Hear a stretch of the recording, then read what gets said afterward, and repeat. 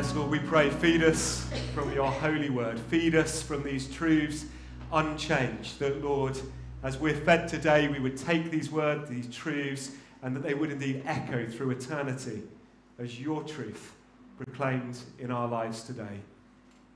Lord, make your word alive and active to us, I pray. In Jesus' name. Amen. Amen. Please do take a seat.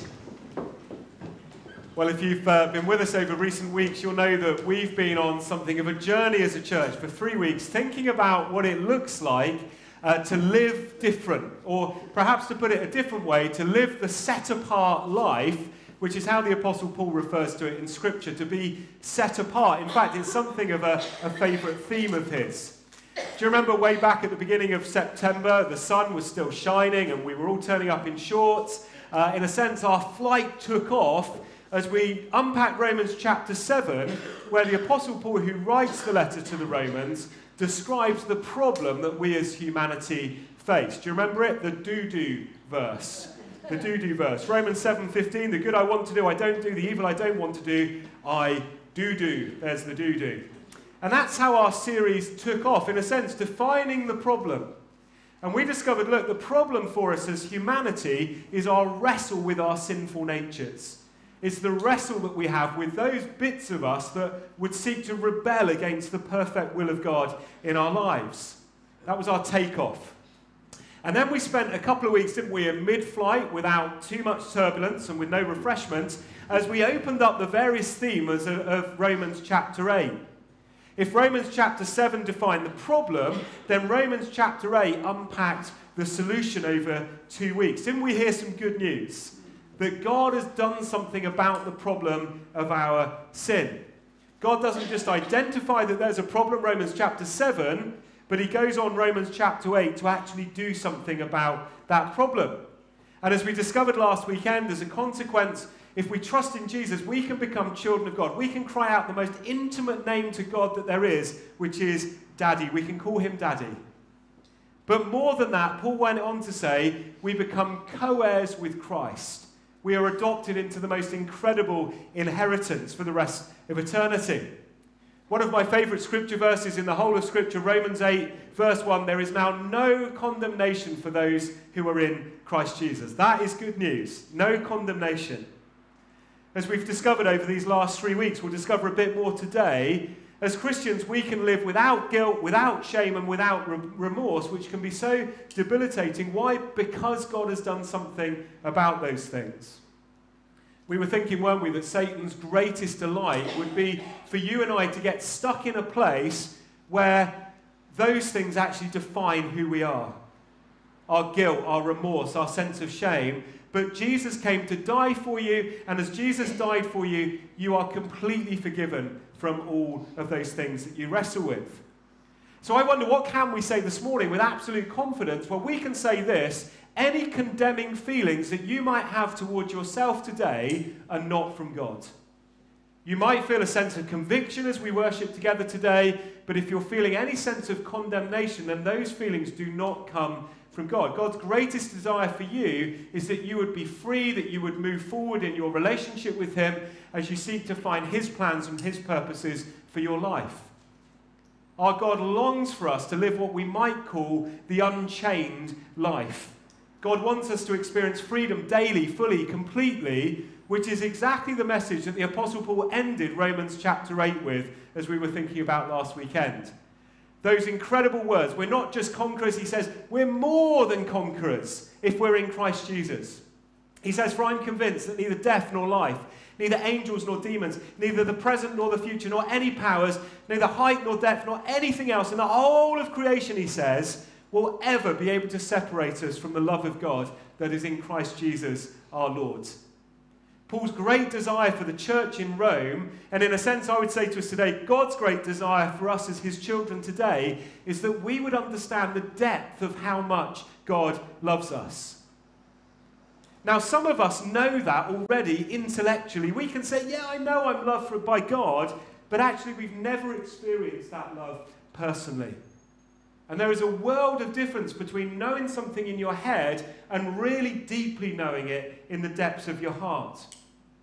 So Romans chapter 7 describes the problem. Romans chapter 8 describes the solution. Now we're going to skip over them today, but chapters 9, 10 and 11 of Romans then go on to develop this theme, this idea that this good news is not just for God's chosen people, the Jews, but it's for all people. And then we get to Romans chapter 12, verse 1, where we discover our third therefore in this series. Romans chapter 12, to go back to my plane analogy, is where our plane lands today, and it's where Paul, having identified the problem in Romans 7, offered the solution in Romans chapter 8, deals with what we might call the so what question. The so what question. What do we do with all this truth that we've known? His point today is to bring some application. If you've got a Bible, chapter 12 of Romans, I'm going to read just 2 verses. It says this: "Therefore, I urge you, brothers and sisters, in view of God's mercy, to offer your bodies as a living sacrifice, holy and pleasing to God. This is your true and your proper worship. Do not conform to the pattern of this world, but be transformed by the renewing of your mind. Then," he says, "then you will be able to test and approve what God's will is, his good, his pleasing, and his perfect will." So for 11 chapters in this letter to the Romans, using all sorts of really complicated theology and difficult doctrinal themes and words, Paul has been speaking about God's abundant grace in Jesus. He's been describing for 11 chapters God's amazing story of relentless grace. That's what it is. God tells a story of relentless grace, a grace that continues to pursue us even when God's people have been expressing what we might call reluctant faith. Can you identify with that? Is your faith ever reluctant? Is it sometimes reluctant or resistant or maybe even redundant when it should be rejuvenated and rejoicing? You've no idea how long I spent in a thesaurus for that. But would you know this morning that God's grace is for you? God's grace for you is relentless, it's persistent, it's non-stop, it is continuous. There's a sense that Paul has been building up his theological argument, and it's been growing ever since chapter 1. And as he starts to write the words of chapter 12, it's almost like this is a great crescendo in all that he's trying to say. If he was writing a musical piece, this would be the moment where the music goes really loud and dramatic. In a sense, the very first word of chapter 12 becomes the loudest point in his message. Chapter 1, chapter 2, building. And he goes right the way through chapters 9, 10 and 11. There was a bit of a high point in chapter 8 as we were thinking about. And then he gets to chapter 12. And there's this loud therefore with the sound of trumpets and rolling drums and all sorts of amazing stuff as he says therefore. Paul's therefore at the beginning of chapter 12 is an attention-grabbing therefore. It should grab your attention. Now, as all you English purists know, therefore is a conjunctive adverb, an essential bridge over which you have to travel so that what's about to be said makes sense in the light of all that's been said before. Okay, I said that for the English purists. But in short, Paul's great cry in verses 1 and 2 is a cry which is simply saying, would you surrender? Surrender. In the light of all that I've said already about humankind's problem in chapters 1 to 7, in the light of all that I've said already about God's faithful solution in chapters 8 to 11, therefore, chapter 12, would you offer your bodies as a living sacrifice to God? Therefore, surrender. Now, oftentimes when I think about the word surrender, I think of surrender being a very weak and kind of defeatist act. Even as I say it, would you surrender? It's probably conjuring up in your mind the image of an overpowered army waving a white flag of surrender because they've been defeated, or maybe the image of a boxer whose coach is chucking in the towel because their fighter is completely finished. But as Paul makes this call here at the very beginning of Romans chapter 12, he's not describing surrender as being a negative thing. In fact, it's quite the opposite. As Paul is calling us to surrender, he's saying surrender is powerful. Surrender is power-filled. Surrender is the ultimate sign of spiritual strength. It's not a weakness. He says that the very act of surrender is the greatest possible expression of our worship. When we surrender, we're able to properly and fully worship God. Surrender continually declares that we're done with doing life in our own strength, and instead it's saying, God, I need you. I need you to walk this journey of faith with me. Surrender is an act of worship in the economy of God. Now we know, don't we, and I know I'm speaking to the converted, that worship is not just about singing songs within the context of a 1 hour, 15-minute event on a Sunday morning. Although how often do we narrowly define worship as being that? We know that worship is about something so much more. What you'll notice in Romans chapter 12, verse 1, is Paul does not say, in view of God's mercy, I urge you to worship God by rocking up at church on a Sunday morning and to sing some songs as your spiritual act of worship. Do you know the call to worship is way more demanding than singing some songs? Now, don't misunderstand me here. I'm not for a moment suggesting that the singing of songs, which we've done this morning, is not an act of worship. It's an essential part of my own worship experience, and I love it. But it's not the only way, and dare I say, the most important way that we can offer our worship to God. God's call is much greater, it's much higher, it's much harder, and it's much deeper than such a narrow definition. Worship is a 24/7 lifestyle. It's a dedication of the whole of our lives to God. Every minute, every breath, every word, every thought, every action. The passage begins here with the phrase therefore, and then Paul goes on to say, I urge you. Can you see how important Paul feels this whole theme is? He's saying, I urge you. There's a great weight in what I'm saying here. I urge you in view of God's mercy. In view of God's mercy, that's going to set the stage for everything that he says afterwards. I urge you to offer worship-filled surrender as you recognize the boundless mercy and grace that God has shown to you. I urge you in view of God's mercy. In a sense, Paul is saying here, it's all about understanding that we once were lost in sin, but God in his great love has provided a way for us to be reconciled with him by the sacrifice of his Son, Jesus Christ. I urge you in view of God's mercy to make a response. Kay shared this a few weeks back, but I really love it, the way that Eugene Peterson paraphrases verse 1 of chapter 12 of Romans in the Message. He says, take your everyday, your ordinary life, you're sleeping, you're eating, you're going to work, and you're walking around life, all those ordinary things, and place that ordinary life before God as an offering. You see, true worship happens when we live a life of sacrifice, when we live a life which is an ordinary life of worship. Surrender is not a one-time event, but it's an intentional decision to offer the whole of ourselves entirely to God. Surrender involves a radical change of the way we think and of the way we live. Paul says this is what delights God most. And in view of all that he's already said in chapters 1 to 11 about the problem and the solution to sin, surely, he's saying here, surely surrender and sacrifice before God is the only right and proper response to such a God. Paul's appeal to the church is that worship is meant to be a sacrificial offering.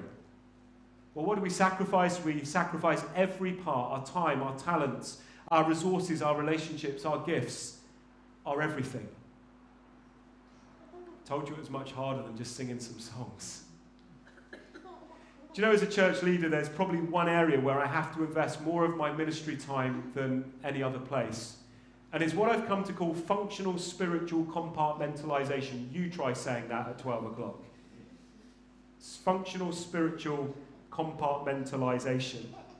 It's this idea that many of us have bought into, that there's spiritual bits of my life and then there's those other bits of my life. The idea that God is interested in this bit and this bit, but he's not that interested in these other bits. Now, you'll know exactly what this looks like in your own life because of your everyday experience of life. When you get home later, I encourage you to take a look in your drawers. I mean the kitchen bedroom drawers, not what you're thinking. See, what you'll discover is places where you've neatly stored cutlery and clothes and staplers and pens and all the other stuff of life. Spiritual compartmentalization is when, whether we realize it or not, we've divided our life normally into two nice, neat, tidy drawers. There's real life and then there's spiritual life. Now, the real life drawer is the one that we dig into probably with the greatest frequency. It's the one we're most comfortable with. Our real life drawer is the one that contains the everyday stuff of life, like our jobs and our physical health, our family, our friends, our social pursuits, our possessions, our daily routines. This is the draw that actually dominates our thinking and our doing most of the time. It's where we expend most of our emotional and our physical energy, and it's where most of our dreams are realised but sometimes too dashed. Now, the temptation is to think, if we've done this in life, is that actually God is not that interested in this real life draw, but the reality is that he is. Some of us may have even fooled ourselves into thinking that God doesn't even know this draw exists, but of course he does. Do you know what I mean? And then maybe for some of us, we have what we might refer to as this second draw, the other draw, the spiritual life draw. Now, into this draw, we put all of our God stuff. It's the draw for Sunday worship, for Bible study, for faith-based courses, for prayer, for our tithes, our offerings, for those short-term mission trips we go on. It's the draw where we file away our evangelistic conversations with neighbours or with extended family members. And you know, here's the thing, you can operate a two-draw system, and yes, you can still believe in Jesus and the forgiveness and the eternity that's to come, but if you're operating a two-draw system, it's very likely that your beliefs are not having a radical impact on the way that you're living your everyday life. Why would they? They're being kept in two completely separate drawers. When we live like this, our faith is undoubtedly an aspect of our faith, but it's not something that shapes every single part of our lives. We won't be what Paul describes as being set apart. Now I wonder, do you live with one drawer or do you live with two? I wonder if, as I'm describing this picture of this two-drawer system, whether I'm describing you this morning. Do you know, I really wish that I could say that the Chris Brockway life is only made of one drawer. But it's not. I have to fight this constantly of living against this two-drawer system. Why? Because I've got a do-do problem, and I suspect you've got a do-do problem too. But in the biblical narrative, in this worldview of Jesus, our life only has one drawer, and it's called the gospel in everyday life.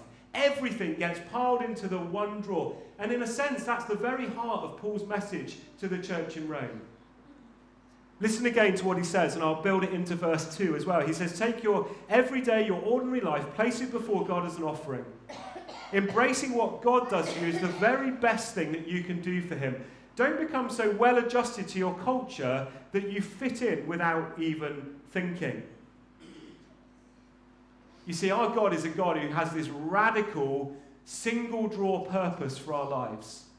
He's interested in every single part of our lives. And that's why in verse 1 and verse 2, he talks about our bodies, and he's interested in our bodies and what we do with them, but he's also interested in our minds.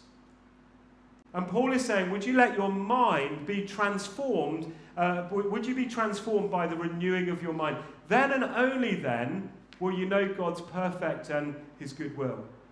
Only then will you be living a life of surrender where you can experience God in all of his fullness, that abundant life. As I draw to a close, I want to leave us with a challenge of application as we wrestle with this so what question that Paul has been asking. We know about the problem. Yes, we do. It's called sin. We know in our heads, and some of us know in our hearts as well, that God has done something about the problem and he's given us Jesus. Romans chapter 8, there is no condemnation for those who are in Christ Jesus. Nothing will ever separate you from the love of Christ, which is in love of God, which is in Christ Jesus. You are a child of God. You can call him Daddy. You are a co-heir with an incredible inheritance. You're not just a conqueror, you are more than a conqueror if you are in Christ Jesus. Romans chapter 12, so what? In view of God's mercy, I urge you to live a life of surrender. One drawer or two drawers? God is interested in the whole of our lives. And as I finish, I'm going to pray just a really simple prayer. It's not my prayer. It's a prayer that belongs to Richard Foster from his amazing book. And I'm going to pray this prayer over us. And as I pray, I want to just simply invite you this morning to wrestle with a question. Lord, is there one area? Is there one area of my life where actually I'm struggling to let you in? In view of God's amazing mercy, I urge you to surrender that thing to God. Let's be still together.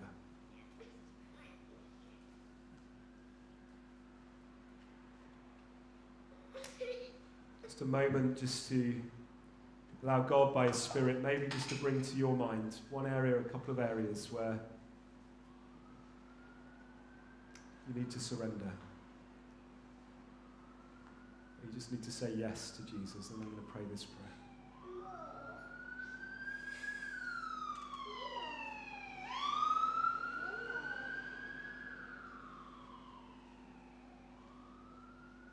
As you hold those thoughts in your mind today, O Lord, I yield myself to you.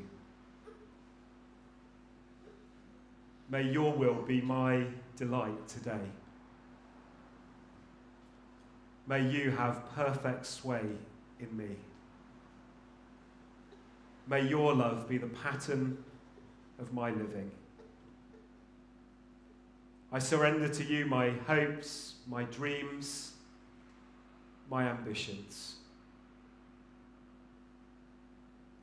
Do with them what you will, when you will, as you will. I place into your loving care my family, my friends, my future. Care for them with a care that I can never give. I release into your hands my need to control, my craving for status, my fear of obscurity. Lord, would you eradicate the evil, purify the good, and establish your kingdom here on earth. For Jesus' sake and for his glory, we all pray and say together, Amen.